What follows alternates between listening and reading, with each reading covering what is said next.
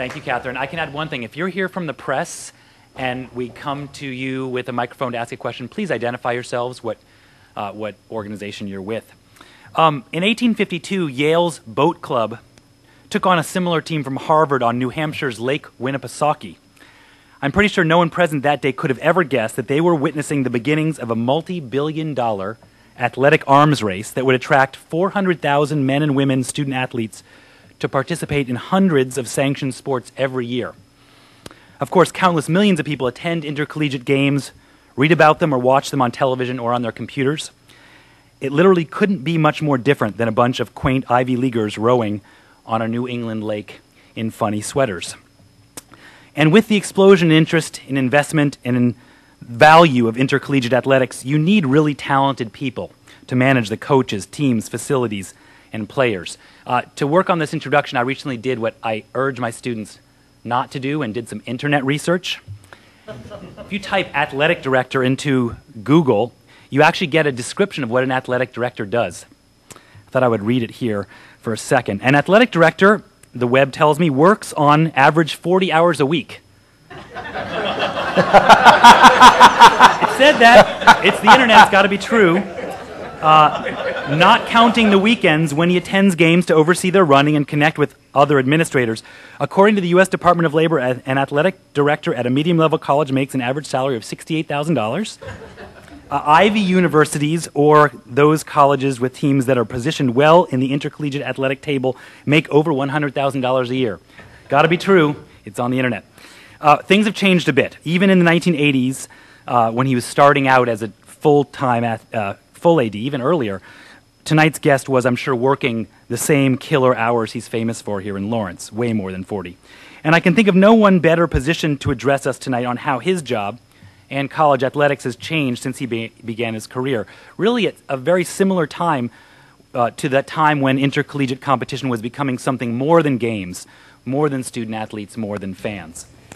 Tonight, Dole Institute Director Bill Lacey, who will be conducting tonight's interview, and I both know, and we knew as soon as we started our Leadership in Globalization in Sports series, that we needed to persuade our colleague Lew Perkins to talk to us about college sports and leadership in college sports and how it continues to evolve. Tonight's speaker is a native of Chelsea, Massachusetts. As a high school student, Lew Perkins was a highly recruited basketball player.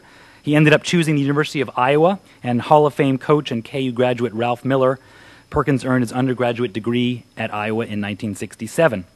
For the next decade, he served as Director of Athletics and head basketball coach. Can you imagine that still being one job? At the University of South Carolina, Aiken, as that institution grew from a junior college to a full-fledged four-year institution. He received his master's degree in education from the University of South Carolina. Perkins served as athletics director at the University of Maryland from 1987 to 1990. I grew up in Maryland and remember well the situation he inherited there. A basketball star and just a terrific young man with a spectacular gift, Len Bias, had died of a drug overdose immediately after being drafted by the Boston Celtics, and an investigation had turned up some pretty nasty things. Perkins had to come in there and clean up this horrible mess, and he hired a coach named Gary Williams to coach that basketball team. Left the program, I think we can all agree, far better shape than he found it. From 1990 to 2003, Perkins served as athletic director for a university in Storrs, Connecticut, you may have heard of, called UConn. By the time he left, the program saw a whopping 6 NCAA national championships, including 4 in women's basketball, 1 in men's basketball, and 1 in men's soccer. He also brought Division I football to the university, which is now in the Big East Conference. For these achievements, compounded with an unprecedented improvement to Connecticut's athletic facilities, Perkins was awarded the inaugural National Athletic Director of the Year Award in 2000.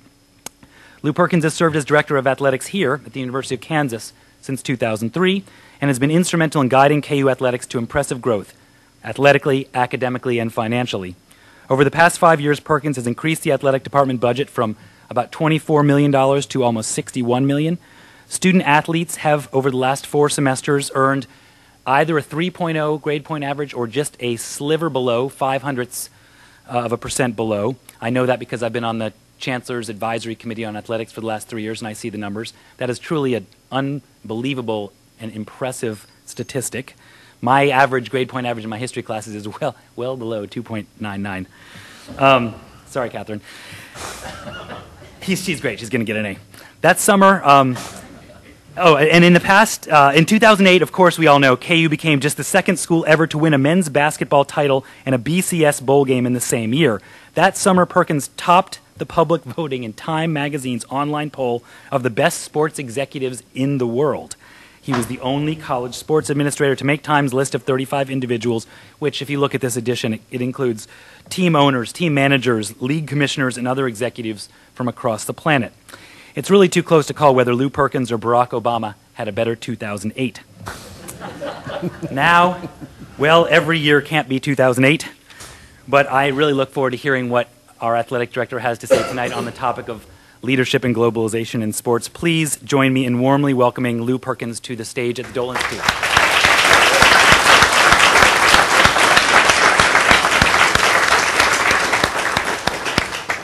Lew, it's great to have you here.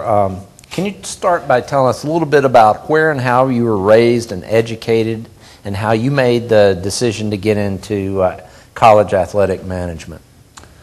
Well, as I think Jonathan said earlier, I was born and raised in a very industrialist community right outside of Boston, a place called Chelsea, Massachusetts. It was 2 square miles. It was 30,000 people. My dad was a mechanic in a paper factory, and he worked midnight shifts. And my mom was a house person, stayed at home in the house. And I was very fortunate that I had some great mentors who geared me towards playing college basketball and high school basketball, because a lot of my friends who I grew up with really didn't have the opportunity to go to college, or most of the kids who I went to school with never went beyond high school, and a lot of our kids that I went to school with dropped out of high school. So I was very fortunate that I had some great people who were very, very fortunate in giving me the right direction. I was a first-generation person in my family, all my cousins and all my family to go to college, and I made in my opinion, one of the best decisions I've ever made, Bill. And I had to leave home, leave my family and my friends, and travel to the University of Iowa, and I had the opportunity to play for Ralph Miller, and it was something that to this day I think is one of the greatest things that ever happened to me personally. And besides playing basketball and getting a great education, I had the opportunity to meet my wonderful wife, who we've been married for 42 years. And we have 2 wonderful daughters and 2 granddaughters. And probably the best week, this is a little sidetrack, but probably the best week I've had in the last 25 years was this past week, because my 7-year-old granddaughter came, and I gave her for Christmas 2 tickets to Taylor Swift. And for the whole week, all I heard was Taylor Swift songs, which I didn't know who Taylor Swift was, but I think I know every song right now. And we ended up, she ended up playing basketball with Cole Aldridge, and I bought her first set of golf clubs this week, and we hit golf balls together. So, but I was very, very lucky that I had the opportunity to leave my hometown, where a lot of my friends haven't ever got out of there, and I had the opportunity to live in a different part of the country and see different kinds of people. But I'm grateful for my parents. My dad worked very hard. He supplied all the kinds of things, and my mother supplied all the love that I needed to help me through some very, very difficult early childhood things. How did you wind up in sports management? Well, you know, I like everybody else, I went to college. In my first semester, I was going to be, and I was in pre-law, and I barely got through my first year of eligibility, and then I said, oh, gee, this is easy. I think I'll go and you know, try to go into medical school, since I wasn't very good in pre-law, and obviously after one semester, that wasn't very good. And I happened to meet a person. In those days, there weren't any sports management classes. You either went into physical education or recreation. And because I love to help people, and I got an undergraduate degree, a lot of people don't know this, in recreation therapy. And I worked, my first job out of college was in Norristown, Pennsylvania, at a state mental hospital. And I was in Building 51, maximum security. And the only thing that I remember is that after a year, my wife looked at me and said, "We cannot do this the rest of our lives." It was very, very difficult. And, you know, people always talk about making tough decisions, and I made a lot of tough decisions because back in the 60s and the early 70s, state mental hospitals were not what you would think, like assisted living and all those kinds of things. There were a lot of people in that hospital that didn't deserve to be there, and their children put them there because there was no other place for them to go, so they went to state mental hospitals. And I, you know, again, I was in maximum security because I was a big guy, and they all thought that, you know, I could handle all these people who really weren't supposed to be very bright or very smart, and probably in some cases were trying to harm themselves. And I bucked the system right away. One of the things we used to do is take these patients, and we would put them on a bus and take them downtown Philadelphia to baseball games and things like that. And I made really, really good administrative decisions because if I felt like they really didn't belong there, I just told them to go away, and I gave them personal money, and hopefully the police didn't pick them up and bring them back. And in some cases, I had no idea whatever happened to them, but I knew it was a better place to live and a better place to be than to be in that mental hospital. But after a year, I knew I couldn't do that the rest of my life, and I was very fortunate. Gwen's dad was college president, and at the time,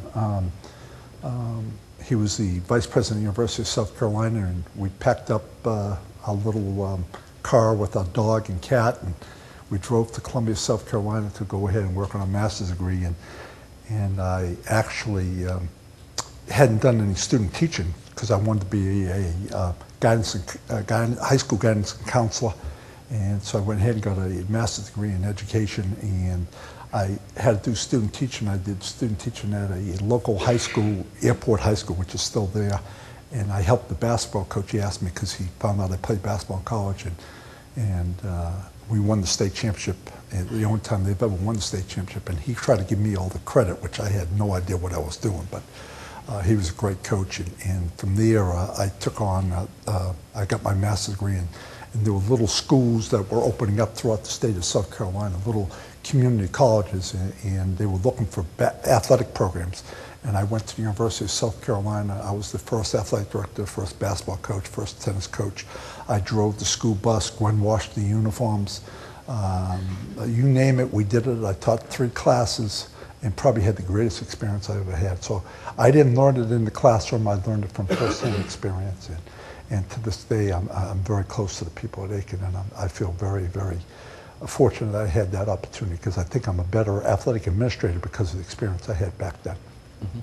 When you arrived on campus at Lawrence, after a certain period of time, you must have known, you know, having done this at other campuses, strategically what you needed to do, what you needed to accomplish.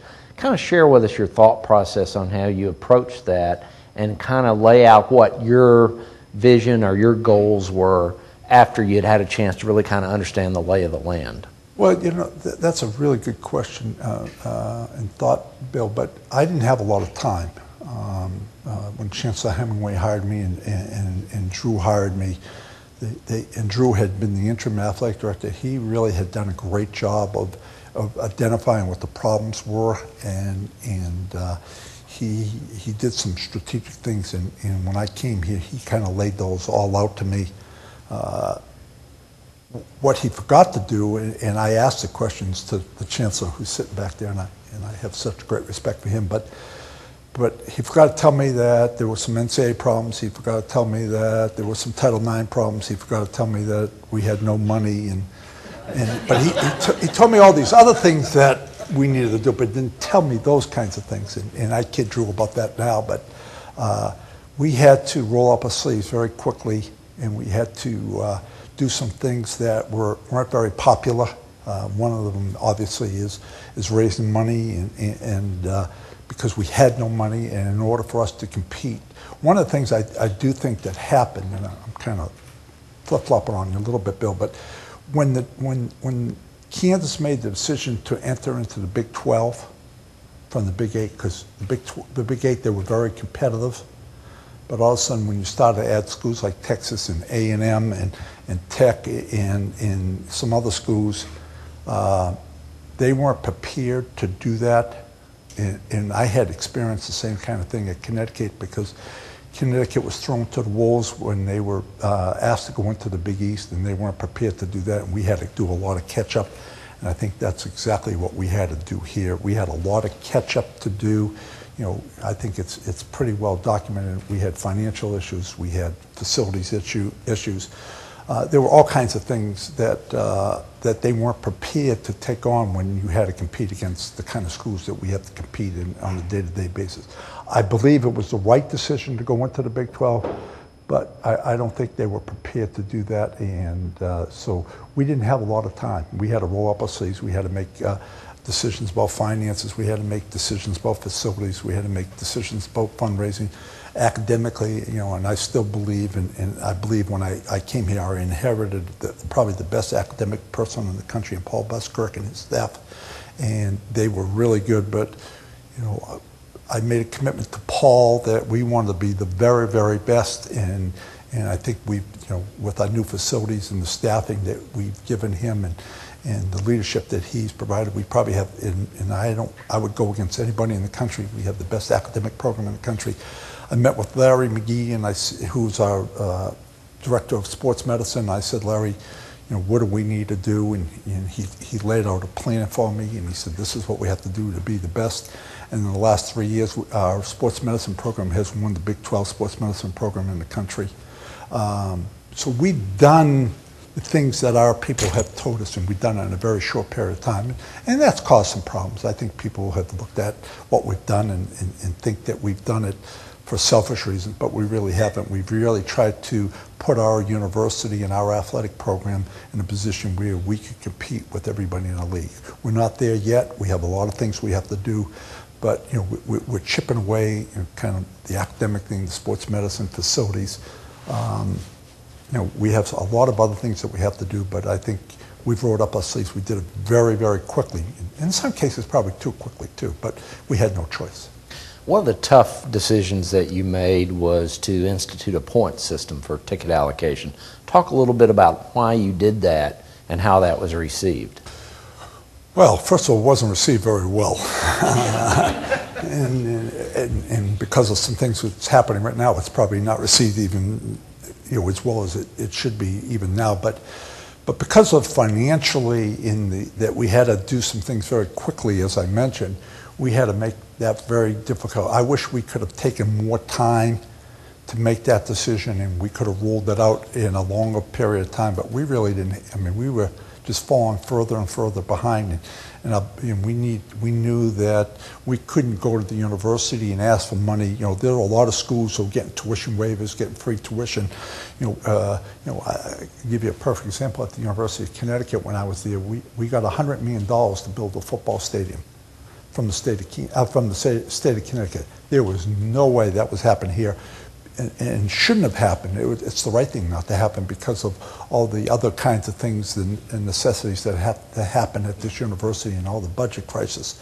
So we had to change the attitude and not rely on the university and not, you know, beg, borrow, and steal. What we had to do was take the initiative on our own, and we had to go out and ask our donors if they really wanted us to be the very, very best, that they were going to have to help us put ourselves in a position to finance facilities, finance our academic programs, finance our sports medicine program, finance everything that we're doing, travel and all those kinds of things, so that we can attract the best of the best. And Jonathan talked about our academic, what we've done academically. When you're recruiting against North Carolina and Duke and Stanford and Cal Berkeley, and that's who we're recruiting in almost every sport. Those are the schools that we're recruiting against. We had to put our coaches, we couldn't let them, fall further and further behind. We had to do a lot of catch up in a very quick amount of time, and we're not quite there yet. We think we are getting closer and closer, but we had to do something in the point system. We were one of the few schools in the country at the time that didn't have a point system. We needed to do that, and we did it very quickly. And for the most part, even though we've upset some people, and they have a right to be upset, but we really didn't have a choice, and we had to do it. And I think the long-time benefits is going to be better for our athletic program, and more importantly, better for our university, and the most important, better for our student athletes. How would you describe your leadership style, Lou? I'm probably not the one to say that. I think you can ask a lot of people. I'm very direct.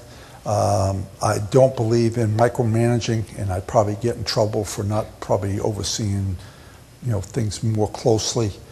But I think you're all about hiring good people and giving them the ability to do their job and be there. I believe my responsibility with our coaches and our staff and is to be a resource, be a mentor, to help.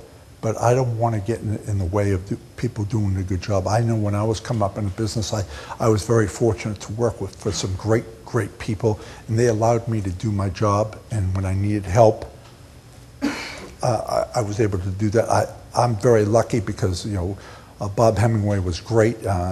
Chancellor Gray Little is great. They've allowed me to do my job, but I keep them informed, and I want that same kind of relationship with our people.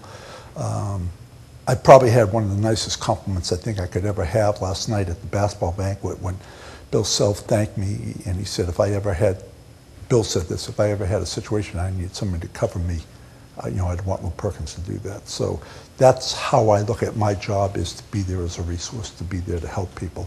And unfortunately, I have to make some very, very difficult decisions, and sometimes very unpopular. I feel like I'm an umpire in a football game or a baseball game or a basketball game. Half the people love what you do, and half the people don't love what you do. And you can't, I wish I could please everybody. The only one I really want to please is my wife, because she controls everything. But and I'm not dumb when it comes to that. I'm not the smartest guy, but I'm not the dumbest either. But when I think I look at the President of the United States, whoever that is, and the kind of tough decisions they have to make, and they have to worry about their political career, and they have to worry about foreign policy, and they have to worry about everything that you could possibly think of, and they're going to make decisions that aren't popular, and that's kind of where we are. And I think because of when I got in business 20 years ago, we used to beg people to come to games and cover us, the media, and now with the internet and Facebook and Twitter and there's probably 100 other things out there that I have no idea about. There isn't anything that we in college athletics can do that it's going to please everybody. And we're so exposed, we're so wide open. And I think what you have to do is sit down with your staff and the people around you and get the mission of the university and what they want you to do. And you just have to make decisions and live with them. And it's like anything else. If you have 100 decisions and you make 90 of them are great and 10 of them are bad, you hate that you made 10 bad ones, but hopefully the 90 are good. I know that in a job like you have, there is no such thing as an average day, but talk a little bit about some of the things on any given day that you might spend your time doing. Well, I think in the course of a day, we're dealing with academics, we're dealing with medical things, we're dealing with transfers, we're dealing with travel, we're dealing with scheduling, we're dealing with media. Poor Jim Marchione, he's here today. Every day we're dealing with, we get FOI'd on everything that you possibly can get FOI'd on, and we have to respond to those kinds of things. That's a full-time, daily thing. We have a lot of public relations. We probably have more oversight committees and groups that look at college athletics. And I want to be real clear, Bill. This is not just Kansas. This is, we go to meetings and we all look at each other and say, "What are we doing?" It's kind of, we all have the same situation. So it's, I'm not saying it's just at Kansas, but we deal with every social aspect of every student that we have. We have 600 plus kids, and we have over 200 staff people. So we have close to 800 to excuse me, 1,000 people that we're responsible for, and you can't imagine the kinds of things that we have. You know, a kid's, mother or father pass. We had a situation, unfortunately, in baseball just recently, and it's been well documented that one of our baseball kids, his mother came to the baseball game on Sunday, and Monday morning he gets a call that she passed away. Well, when you have to deal with that, that's something you have to drop everything else that you have to deal with. And when you have 600 kids, we deal with every possible kind of thing. And I think we're seeing more and more kids coming to universities and coming to athletic programs who have all kinds of social issues, all kinds of background things that weren't taken care of, previously, and we have to deal with those. And thank God we have the ability to help those kids. And so we're dealing with all kinds. I mean, you can only imagine the kinds of things that we have to deal with. And whatever you can imagine, we're dealing with it more. Then you have coaches, too. Right. And I had the greatest line, Bill, and I say this publicly. When I was at the University of Connecticut, we had two very high-profile coaches in basketball, male and female, and the president there, who's a dear friend of mine, used to tell me all the time that you're probably the highest paid diaper changer in the world. All I was doing was going from one office to the other, like trying to help everybody go together. So, and we say that in jest, but you're dealing with some very, very powerful people on a day-to-day basis.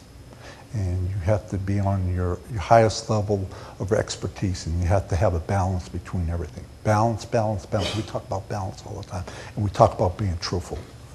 What's interesting is we can be truthful when people don't believe us. So, that's something that happens because everybody has their own agenda and have their own way of thinking about things. You mentioned, Lou, that one of the toughest things that you have to do as an athletic director is making a decision to change a coach. What goes into your thought process on that? What are the factors in that? Well, I think probably the most important thing is integrity, and we think it's very, very important that we have coaches with the highest integrity, and we want people who are great motivators. People who we're asking a lot of our coaches. We ask them to be heavily involved in the community. We ask them to be heavily involved in the student athlete's life. We're asking them to be heavily involved in all social aspects of young men or women. It's tough. I mean, kids have a lot of problems, and we're dealing with, if you look at football, there's 100+ kids in a football program, and every kid is different. So you look for coaches who can balance a lot of things at the same time. You might have a coach that loses a game and then has to walk into an auditorium and meet with the media. A lot of business people in what I would call regular business, they have a bad day. They don't have to be accountable to anybody. Our coaches have a bad day and they have to be accountable to everybody. So you need people with charisma. You need people with honesty. You need people with integrity. You need people who understand that a student athlete has to balance a lot of things besides just playing a sport.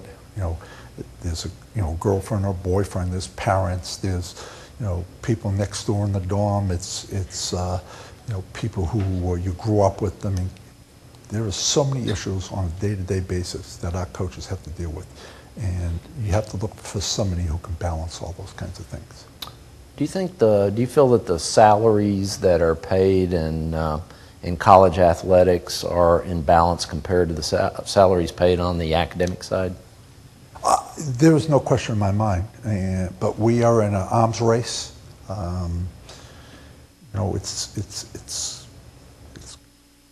I once went to a conference and I heard John Thompson, the great basketball player at Georgetown. This was probably 10 years ago, and he was working for Nike, and people were criticizing him because of the kind of money he was making, and he had the greatest line, and I still use it every day. Thank God he lives in America, and we live in a capitalistic society. And this is a kid from the inner city of New York who worked very hard to become very successful, and he's reaping the benefits of that.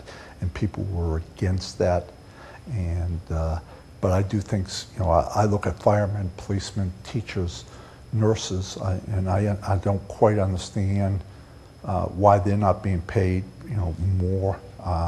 But I also look at our coaches, and if we want to compete at the highest level and have the best coaches, best administrators, we're going to have to pay those people. So I didn't make the rules. I'm trying to follow the rules, and I don't think any coach or myself or an administrator, when somebody offers you something, you're going to say, no, I don't want to do that because nobody else is getting it. So that's why it's great to be an American. In the NCAA tournament that just concluded, 39 out of 65 teams had a player born outside the country, with a total of 68 international players in the big dance. Do you see this globalization trend here on campus, and how do you see that affecting other sports? Well, I think all you have to do is go to the NBA right now, and I listen, sometimes I'm not a big NBA person, but if you listen to the NBA, the announcers have a very difficult time pronouncing the names. But I think we have to put that all aside because we, at universities, and Kansas is one of the great ones, we're all about diversity. And I think the more cultures and the more kinds of things that we can bring to our campus is beneficial. So I'm not opposed to having foreign athletes or people from any place. We want to have the best kids, and if that kid, there's probably no better kid, and Cole knows is Sasha Khan. He's a young man from Russia, and I think we're a better university and a better basketball team and I'm a better person because of my relationship with Sasha and what he's taught us and brought to this university. So I am absolutely not opposed to that, and as long as everybody is given the same fair chance to be competitive and have an opportunity to compete, we should not ever close the doors to anybody. You see that continuing to increase? There's no question about it. Okay. No question about it. We've talked a lot tonight about the importance of academics and of preparing student athletes. The Secretary of Education pointed out right before the tournament that 12 out of 65 programs had graduation rates below 40%.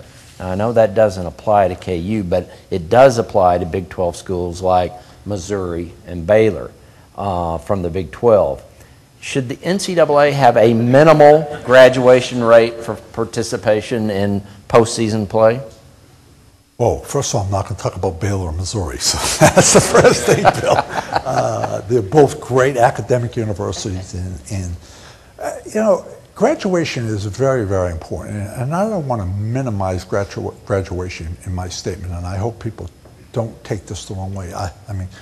I am the perfect example of a person who had the opportunity to go to college and came from a background that my parents had no idea what college education was at the time.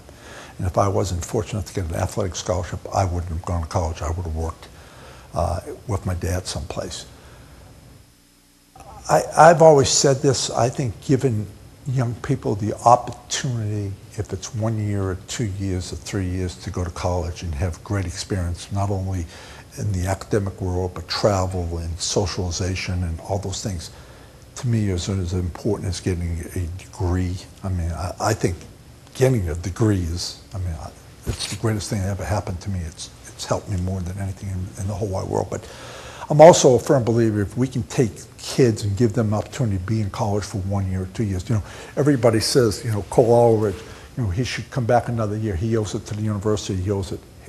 He's done everything that we've asked him to do.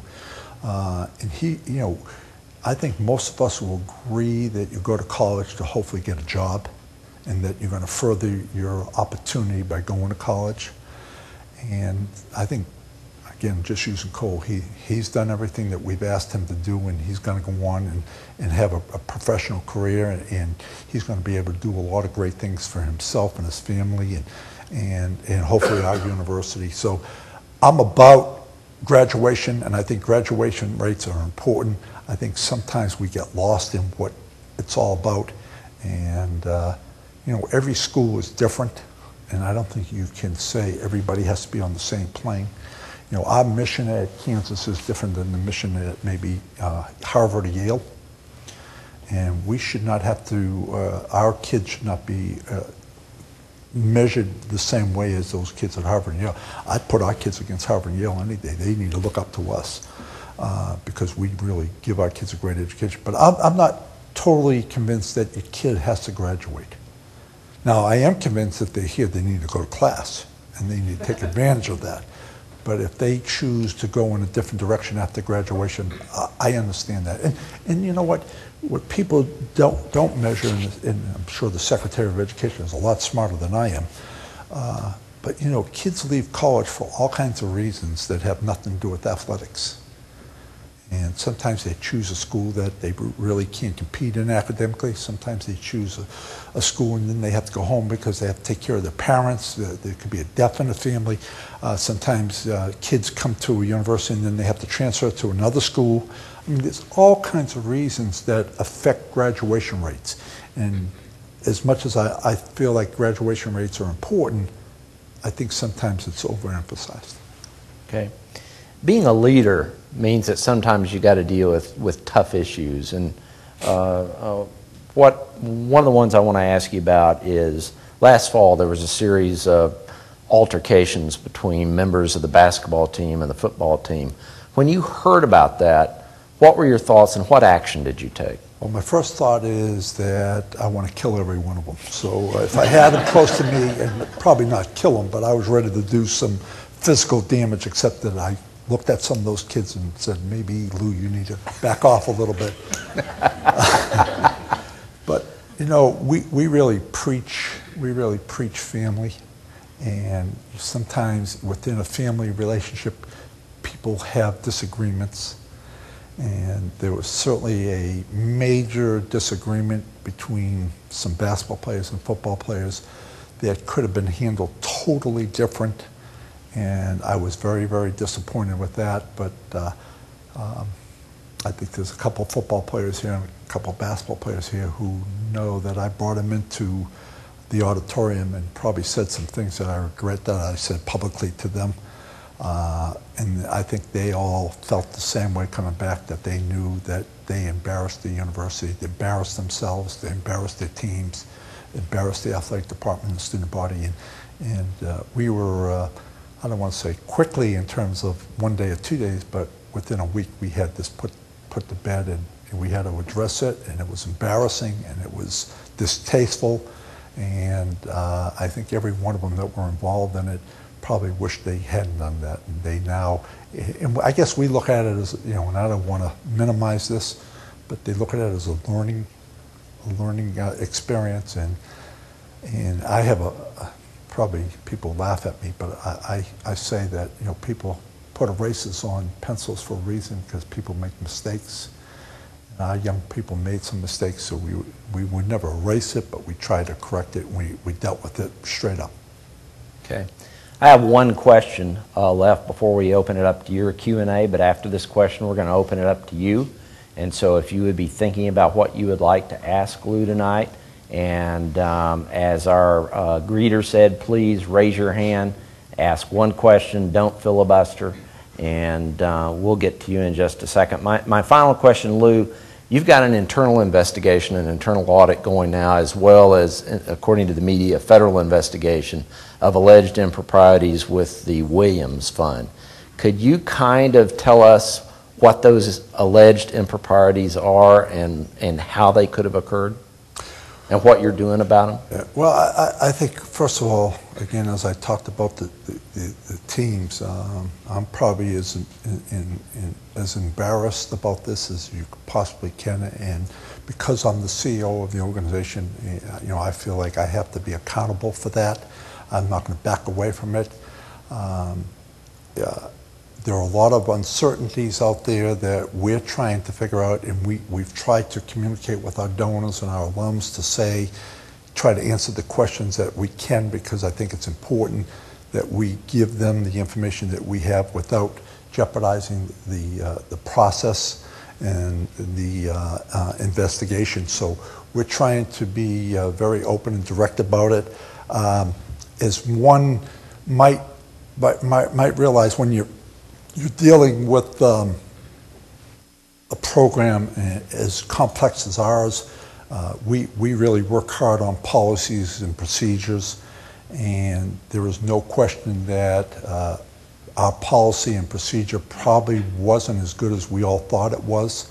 And we're working very closely with some expertise to come in and help us make our policies and procedures better so that this could never happen again. But as I've been told by a lot of people that have in private business have gone through something very similar, as many policies and procedures that you might think you have, if you have people who are dishonest, they can figure a way to beat the system. We were very, we've had audits every year. You know, I'm big into auditing ourselves, and not meaning we do it, but we hire auditing companies, and been in 5 different audits, and none of them picked this up. And I'm not blaming them, because that's not what their responsibility is. But hopefully they would have caught it, but they didn't, because it was, you know, from what we've been told, it was very,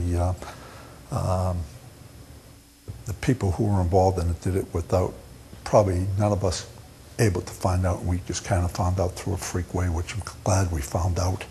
I want to assure everybody that, you know, as soon as we found out about it, I went to the chancellor. I asked her to start an investigation immediately. We went out and hired a great auditing firm that's going to come in, and a forensic auditing firm that's going to come in and help us put new procedures and policy in place, so that, you know, hopefully this will never happen again. The chancellor has been great. We also hired a law firm who deals with criminal law, and they're dealing with the federal investigators and trying to come to a resolution on this. It's not as easy as you think it might be. It's very complex, and we have to be very careful and make sure that we do everything by law and follow the procedures as much as possible. You know, I'm not one for tolerating illegal things.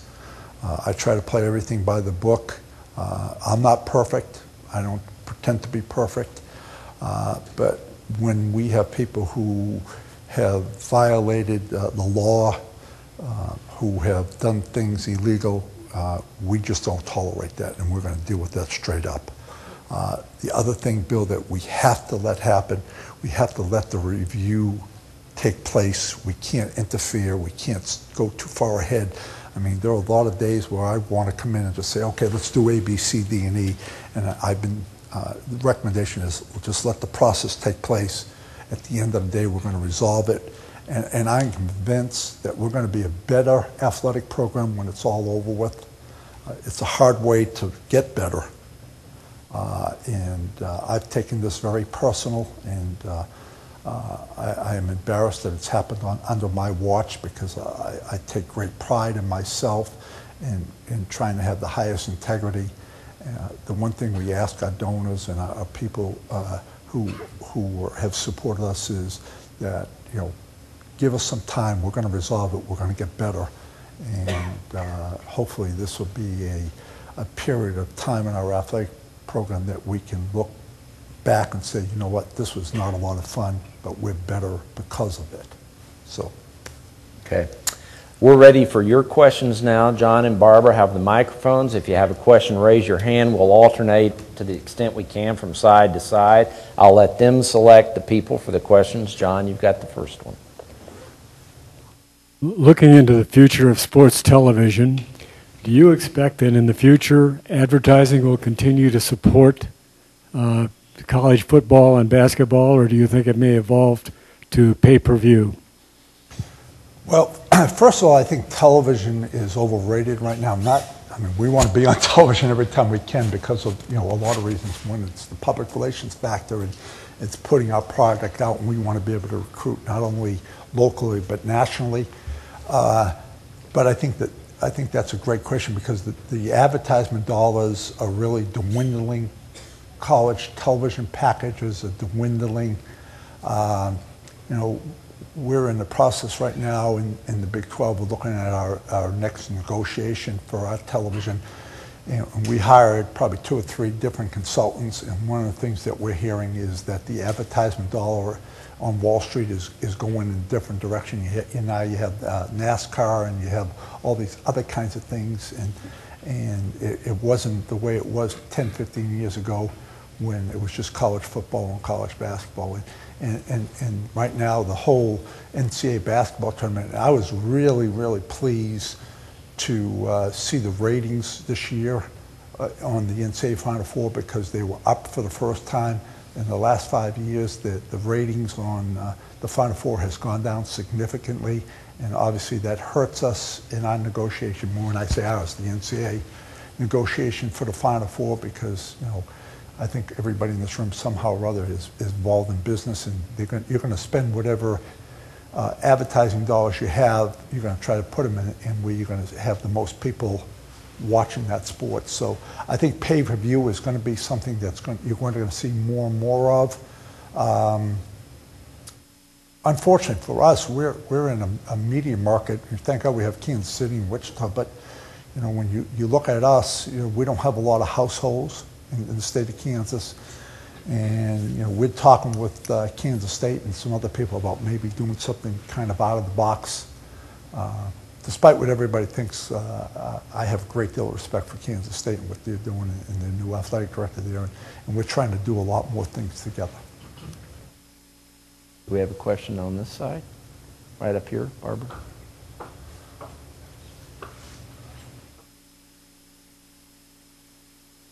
Well, you're way too diplomatic. There's probably several of us in the room that think Missouri should be banned from the NCAA. That's not my question. It's related to the last one.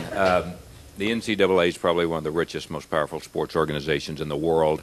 They're contemplating expanding the men's championship to 96 teams.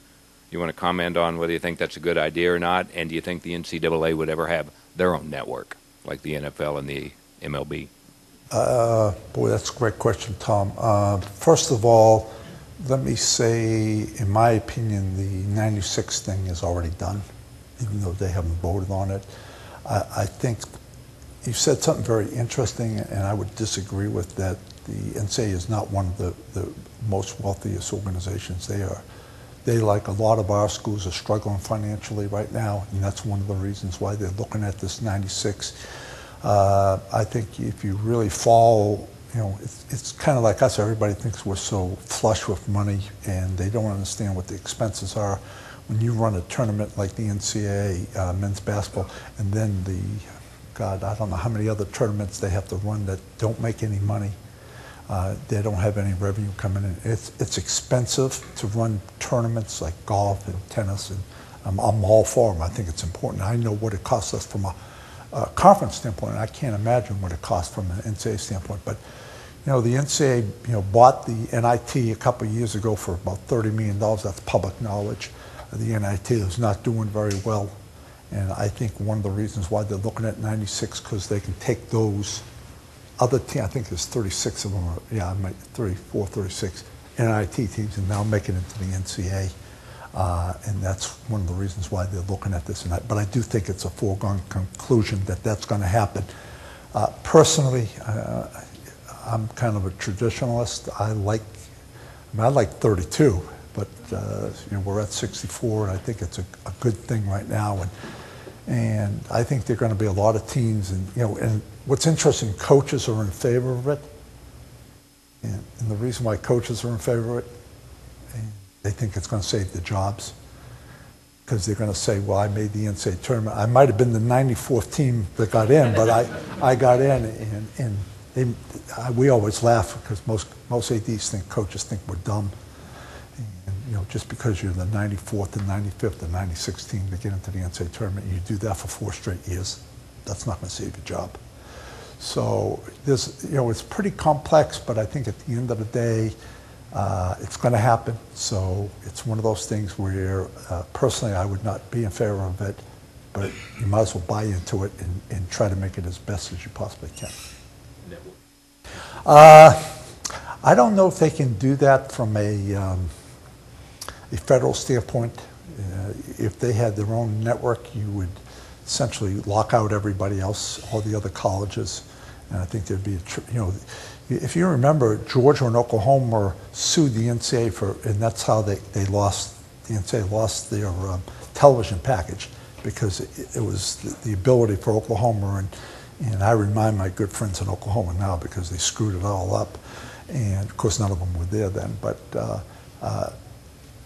the feds came in and said, you can't make these teams play on television, and that's what happened. That's how the whole bowl thing happened. And I think the answer your question directly, I don't think the NCAA could get away with doing it. It'd probably be a good idea, but it would really hurt conferences and it would hurt, local school packages and all those kinds of things. I think they'd meet a lot of resistance. Okay, we have a question over here, sir. Yes, sir. My name is Neil Maliki. I'm not from the press. Okay, you can be. I'd like to return the financial question. You referred to the arms race. You referred to coaches' salaries. Ticket prices were mentioned. Your comment was, I don't make the rules. I try to follow them. My question is, why not make the rules?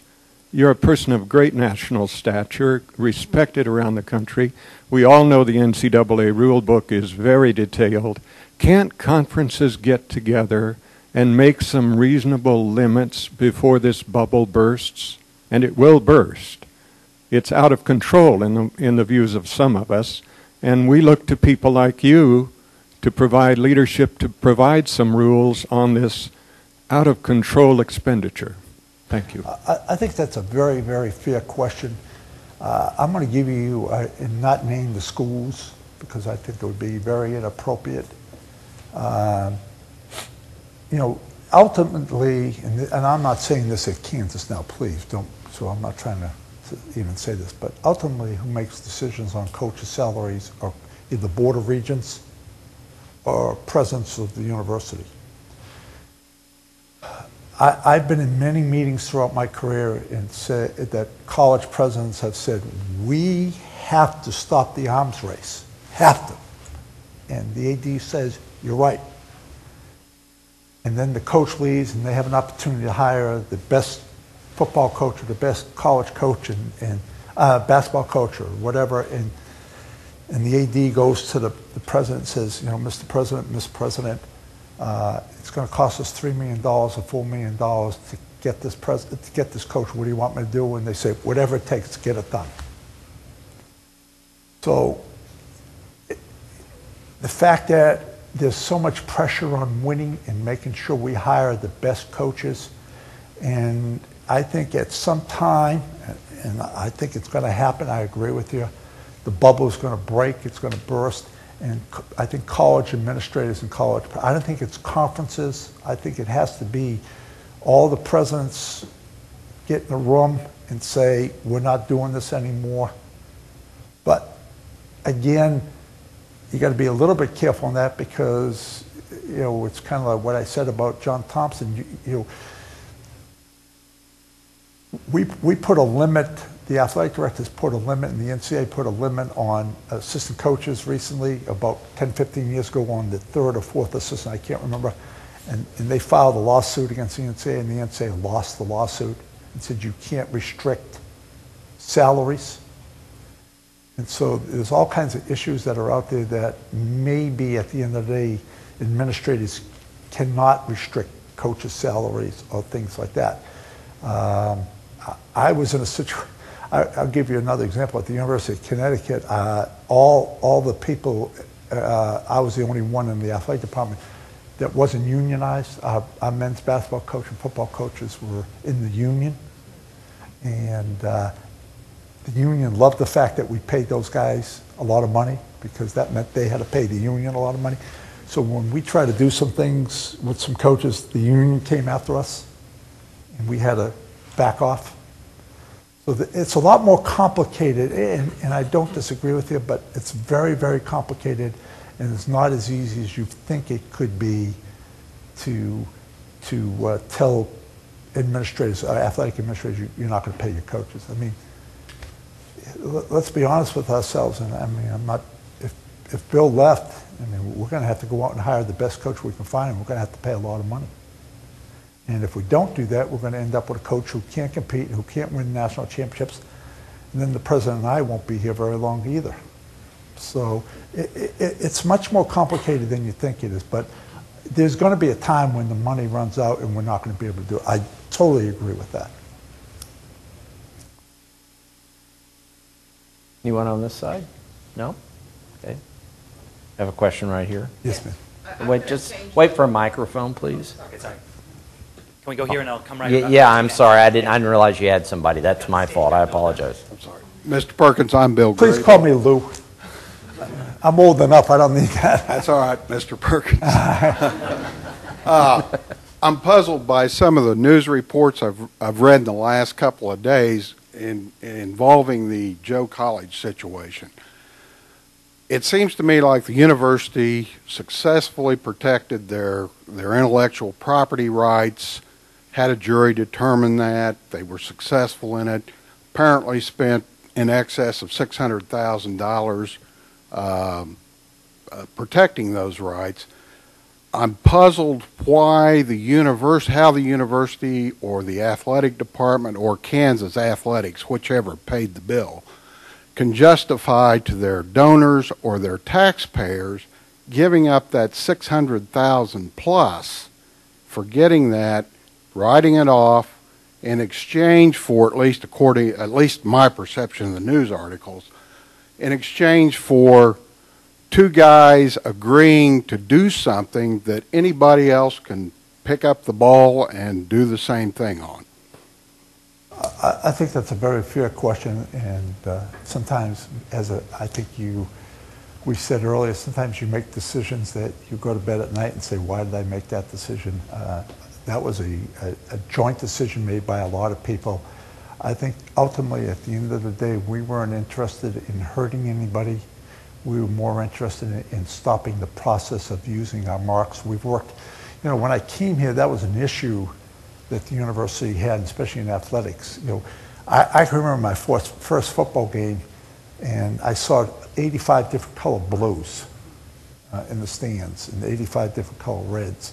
And I used to ask the question to Chancellor Hemingway, are we KU or UK? Because we're the University of Kansas, but we're KU.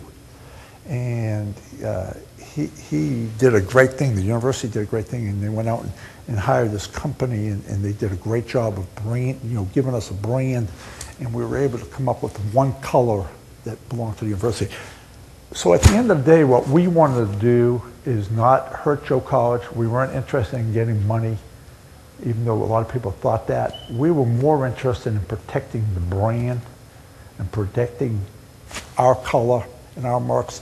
And I think right now it would be probably not very smart of anybody to go out. We've allowed the system to work, and the fact that Joe College will never have the ability to do this again. And I think other companies realize that right now. And I don't think we're going to see that happen. And if that does happen, we'll treat it a little differently than we've treated this one. So do I like paying the legal bills on it? No. Do I think we could have gotten money for them from Joe College? We probably could have, but that's not what we were trying to do. All we wanted to do was protect the university's brand, the athletic department's brand, to make sure that, because we worked very hard to have that. And I think one can argue either way that we could have continued, and I think we probably would end up paying more legal fees at the end of the day, because it would have gone to an appeal.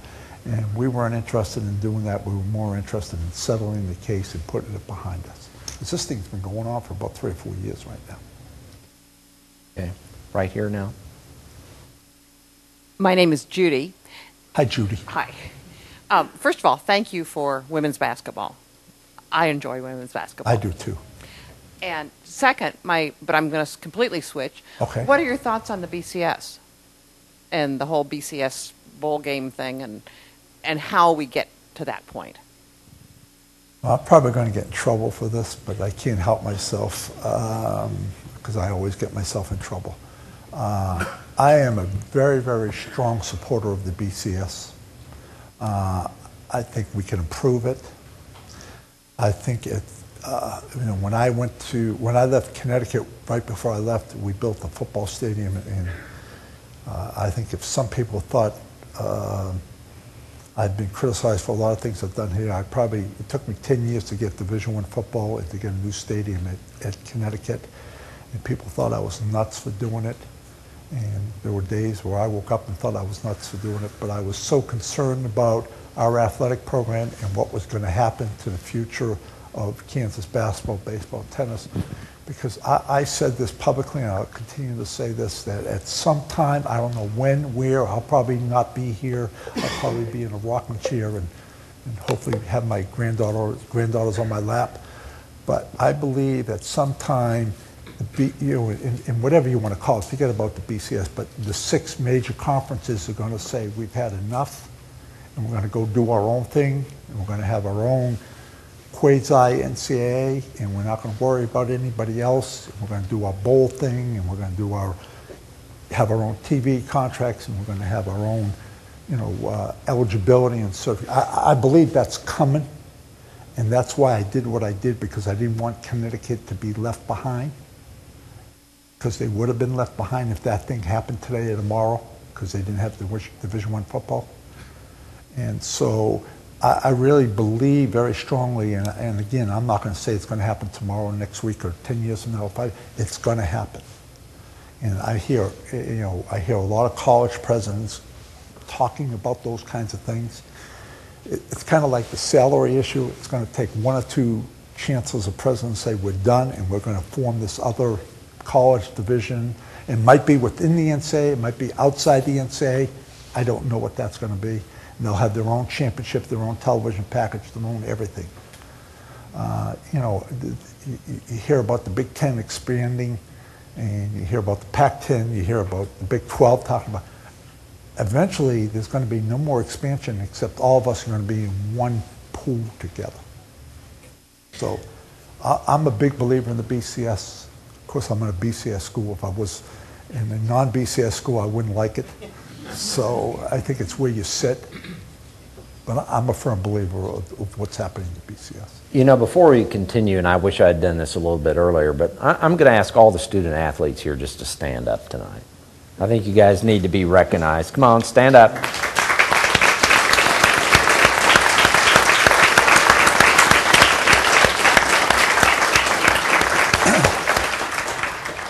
Thank you. Hopefully I can get some free golf lessons out of that deal. So, do we have a question back here, John? Wait a second, Bill. I don't know if I have one of those shirts. I'm just not quite. We talked about branding all this time, and maybe we got to tell the golf coach to get the right color. That's not the true KU. That's right.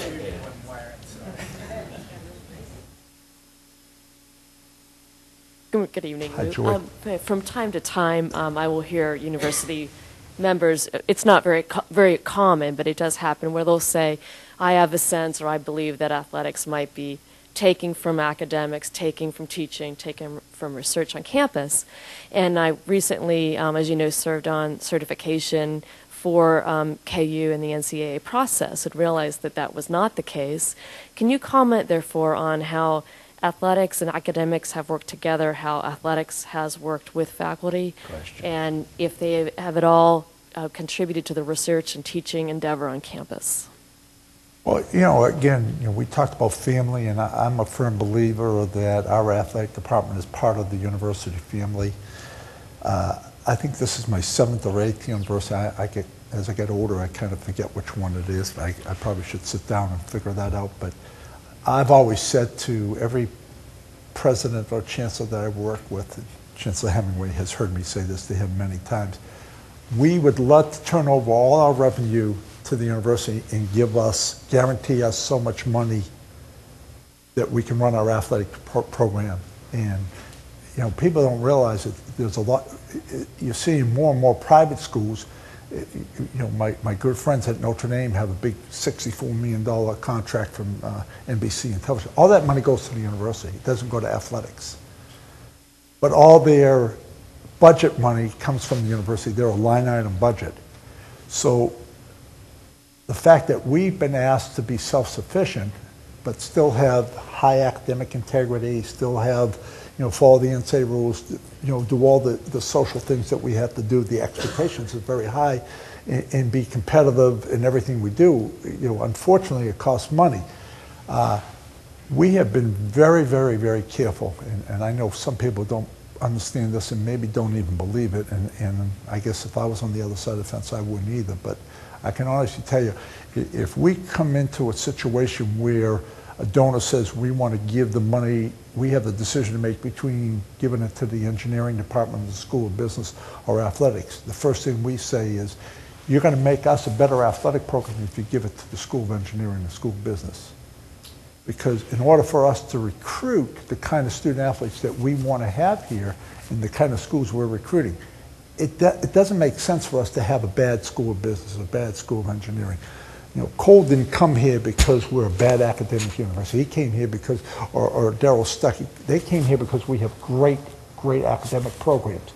So it behooves us to make sure that all our academic programs are at the highest level. And again, think about the schools we recruit against on almost on a daily basis. It's Stanford, North Carolina, Kentucky, you know, Big Ten schools. I mean, they're all great academic schools. So we want, you know, the first thing that we have to do is to convince a young man or a young woman that we can provide them with the kind of education that any other school in the country is. So we want all our academic programs to be successful. And we don't go around and talk about this a lot, but we have given back to the university academic programs a lot of scholarship money and a lot of other kinds of things because it's important to us to have them be successful. You can debate this if you want to, and I'm sure you can, but I think we work as close. Enjoy. I know you and several others, Jonathan, sat on our accreditation committee, and I think everybody walked away after basically about 7-8 months of working on this project and said that we probably have as good a relationship with our academic programs as any university. And we take great pride in that. Are we perfect? No. Can we get better? Yes. And we continually work on that, and we're always trying to find a way to get better with our relationships with our faculty and with our university, because again, we are very proud of our university and we want to recruit the best student athletes to come to us. And in order for us to do this, we have to have a great academic program. We have time for one more question if we have one on either side here. Do we have one over here? No? Over here? Right here. Last question. Hi, I'm Ian Sadler. I'm a sports management student here at KU. I feel like we've been very well prepared in our program. I'm not just saying that because a few of my instructors are here. But what words of advice do you have for those of us that want to be successful in collegiate athletics, and what forms of preparation would you recommend for those of us that are wanting to get into it? Only joking, I would tell you to get a different major. I really think, you know, we come across so many young people who want to go into sports management and they want to be athletic directors. And I've spoken to a lot of classes. In fact, I'm going to have the great fortune. I'm really excited about teaching a class this coming fall in sports management on leadership. I can't wait. I'm excited. But I think what happens is young people look at salaries. They look at us watching games. They look at us travel, and they look at what rings we're wearing. They look at all the things on the peripheral that at the end of the day is great, but it's not what it's about. You know, I laughed because Jonathan talked about a 40-hour week. I'm going to get myself in trouble because I work about 75, 80 hours a week, and my wife is going to ask why most athletic directors are working 40, and she must think I'm doing something else besides working. It is very stressful. It's an unbelievable responsibility. You're always not going to be in a popular situation.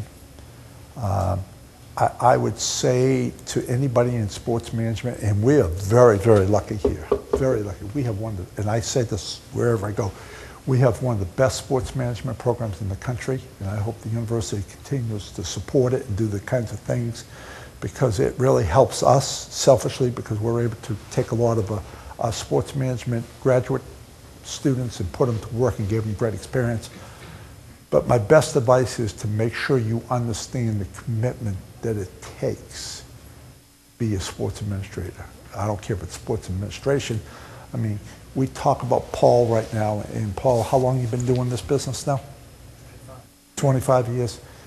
You can't imagine the stress that he's under every day making sure that we have the best program in the country and providing our student athletes. So it can be in any part of sports administration. There is so much stress and there's so much things that you have to deal with. Make sure this is what you want to do the rest of your life. Because even though I wouldn't trade my occupation for anything in the world, but it takes a major commitment from you, yourself, and your family. And it's not unlike some other jobs. I mean, we're not the only profession in the world that has that kind of thing, but it's pretty tough. So make sure you know what you're getting yourself into, and make sure you have a clear understanding of what it's all about. But I admire you for doing it too. Lew, thanks so much. Bill, Great to have you here tonight. We appreciate it. Great to have you.